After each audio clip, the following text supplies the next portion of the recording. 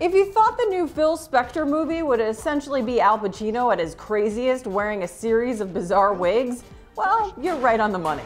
You defend me. Hey everyone, I'm Kristina Behr with Buzz 60. Phil Spector premieres on HBO March 24th, and this might be the perfect role for Pacino. He's actually a dead ringer for the troubled Hollywood music producer who is currently spending 19 years to life in prison after murdering Lana Clarkson. She was found dead in Spector's mansion. But Pacino has always done well playing tabloid fixtures. He appeared as mobster Benjamin Lefty Ruggiero in Donnie Brasco, Frank Serpico, and Jack Kevorkian in the HBO film You Don't Know Jack. He took home an Emmy and a Golden Globe for that role. Next, Pacino will be taking on Joe Paterno and the Gambino crime family in 2 more films. But anytime Pacino raises his voice on film, I'd take a flamethrower to this place! It usually works out for him. Buzz 60. Now you know.